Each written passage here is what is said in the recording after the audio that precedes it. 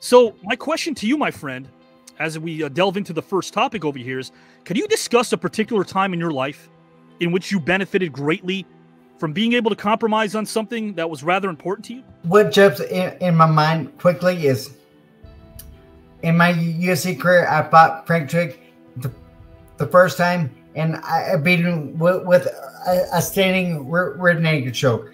4, 5, 6 months later, Dana White calls me and says, "Matt, I've got you next opponent." I said, "Shoot, Dana. Tell me who it is." He goes, "Frank Trick." I said, "Dana, come on.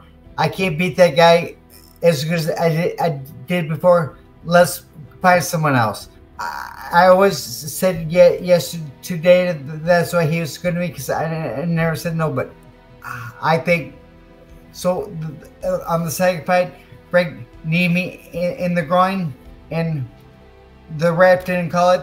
But Frank felt the cup on his knee. But Frank then messed up a little bit, and I returned him, and I picked him up, and I walked him across the cage, because I knew I was in front of his corner. So when I walked him across the cage, I wanted him in front of my corner so I could hear my cornerman, and he can't hear his. So I dumped him in front of my corner and beat him bad. But that was one of the first times in the cage I was mad, because he felt my cup, but I always tried to keep my brain, so I didn't get mad at people. I was a faker, so that was the first time that I was mad at someone. My question for you today is, if it was the last day of your life today, God forbid, who would you call, and what would you tell them? My best friend. I'd call him. Is this today, or 2 weeks, or a year, or when is this happening? It would be, let's say, today. I'd call my best friend. I say, tell this 4 or 5 people I love them. I tell her I love her, and she runs everything for me. So I would tell her I appreciate all the work she puts into me for just being my friend. So that's beautiful, man. That really is. And there's no doubt I could call her and give her a list of people to call, and she would take care of that list. We do things for each other, so there's no doubt in my mind she would take care of what I would want to get done. Kelly, according to Webster's dictionary, tough love is defined as exactly what I described. Could you recall a positive moment in your life in which you've either received tough love or given it? I have 4 children, ranging from 20 down to 11. And I believe in tough love 100%. It is also that tool, though, that I'm scared to have to really use someday. I've had friends who have had to kick their teenage children out of the home because they were making choices that didn't align with the rest of the family. I pray every day that I don't have to do that, but I've seen it play out in such a positive way. I can recall when I was 8 or 9 years old. My brother was 8 years older than me, and he was doing hard drugs. My mom decided to stage an intervention, because I took that with me and learned how to grow and to be a better mom that I am now. My kid's out at prom right now, my son, and it was one of those things where we had to have the conversations about, okay, well, if you're not home tonight by 2, then tomorrow, we've got to take this away, that away. So it's tough love all day, every day with kids. Kelly, if in the first moments of your life, if they included opening credits with a song that we could all hear, what song would you select for your opening credits and why?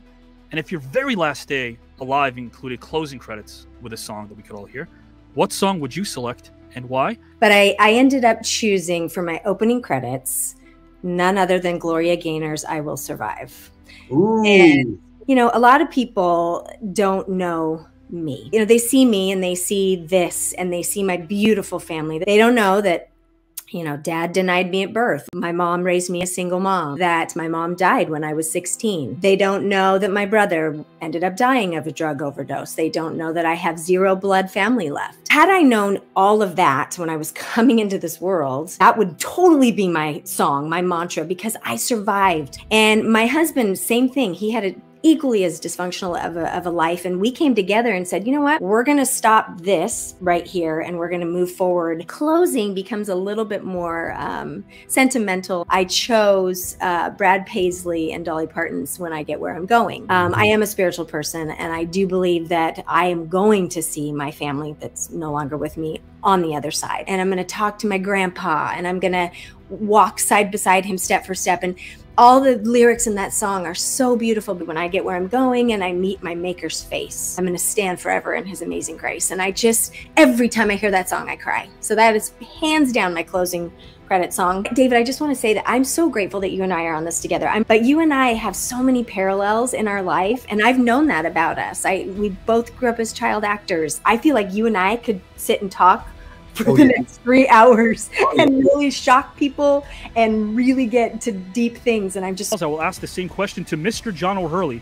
Mr. O'Hurley, what does it mean to be all in, to fully show up to exploration, learning, and opening? If you could please bring up a time in your life in which you were all in. But I wrote this poem pretty quickly, but I wrote a line in that poem that has stayed with me my entire life. And I don't think I could ever have been more prophetic for where my life was going to take me. In that poem, I wrote this and I said, I am of those I've touched and the best of what they are. And what I meant by that is to say that I've been addicted to great people all my life.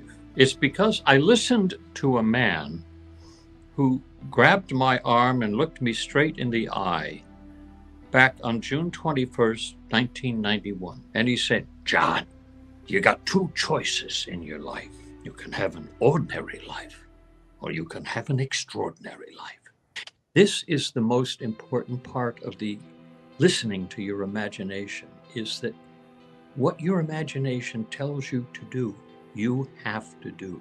Guys, Mr. John O'Hurley, the same question, Mr. O'Hurley. If you could go back in time and select one historical figure to help out during their time of need, good sir, who would it be and why? But I want to tell a specific story that just nails me to my heart. Tim and I were the dearest of friends over possibly 20 years. And he broke it to me that his wife had pancreatic cancer.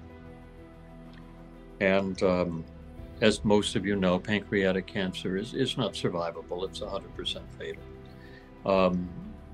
And everybody that knew Tim, everybody that knew Stacy, his wife, were just so taken by this. And last summer, I invited him to play in one of my charity golf tournaments. And he says, I can't do it. I've got to take Stacy, and we're going around the world to check off the boxes of places that she wants to go.